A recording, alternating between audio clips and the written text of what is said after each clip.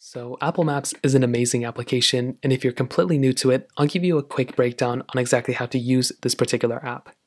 Now you can find the Apple Maps application by searching up maps within your specific thing, and you should be able to find it somewhere across your phone. So it looks just like this. And when you open it up, you should be able to see the exact address that you're actually on, and you should be able to come into an application that looks like this. Now within this front screen right here, this is basically your main display. So you can move it around, you can zoom in, you can kind of look wherever you want to, and there's a lot of things that you can actually see. So you can zoom in as much as you want to, you can zoom out, I think all the way and see the entire world. So it's actually really cool, and just like within this specific panel, you can actually get lost in, and it's super cool to kind of see these things within this world. Now, at the top, you'll see your time and everything. At the right side though, there's a few things.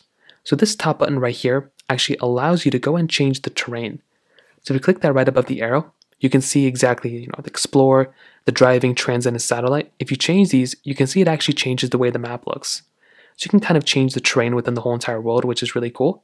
And this little, navigation indicator will basically bring you back to exactly where you are located right now. In this case, I don't have my location on, but you can go ahead and turn it on and it should bring you to where exactly you are. Now this 3D button will toggle between 3D view and 2D view. 2D view is basically at the top, or basically what it usually is, or 3D view is at the top, and then 2D is basically the standard way that you would kind of look. So 2D is looking down, and 3D is looking at the side. Pretty cool stuff because you get a little 3D view, and you can also use your two fingers to actually zoom in and switch between 3D and 2D just like this. You have a little compass at the very bottom of the 3D 2D button, which basically will show you exactly where you're at and where you're pointed. So it's actually really cool, and in real time it'll show you the exact directions that you are.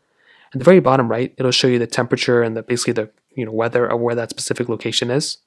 Now if you want, you can swipe up from the very bottom to get into this specific panel. This panel will allow you to do a couple of things. One, you can search within the maps. So you can actually go through and search within the whole entire ecosystem that you're in. If you want to look for a certain spot or you want to go somewhere, you can go and type in that address right here. You can also add in your home or work right here as well. So if you want to set custom addresses to different things, let's say home and work, you can add a home address or add a work address by just tapping here and basically adding a, wherever you work at or wherever you are home at. You can add it like a custom name somewhere else. So you can add that too, which is really cool. Now you can also have a little guide if you want to set up a new guide, which is like a list of something and list of addresses. Let's say you're going on a trip or something. You can go and add that information in right here, which is super cool. Just click cancel to kind of hop out of it. And there's also like this little thing that, little random things that people have made, public guides that you can also kind of add into your Apple Maps application as well, which is really cool.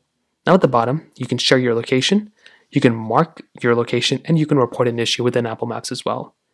Now, there's another big thing. If you actually type in or tap on your essay name right here, so you've tapped there, you can see that there's other things. It'll show you your address, it'll show you your favorites, guides, offline maps, reports, and preferences.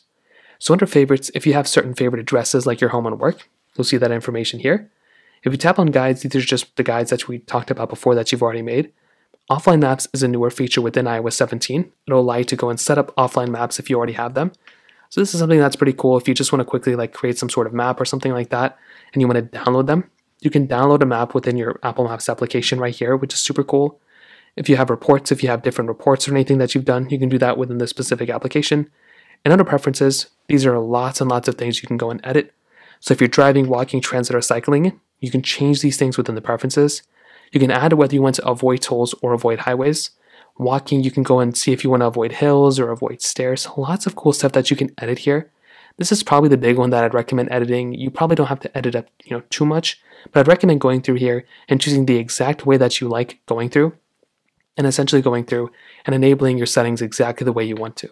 So that is a quick introduction of how to use Apple Maps. If you ever want to update Apple Maps, the only way to do it is by updating your system software. So you can do that by going into your actual iPhone settings, scrolling into your general settings, going into software update, and pretty much just updating your iPhone. And that's pretty much the main thing you can do. So that pretty much covers it up. If you have any other thoughts or questions, let me know in the comment section below. Hit the like button, that would mean so much, but definitely hit that subscribe button. More importantly than everything else, I love every single one of you guys. Hopefully I'll catch you guys in the next video.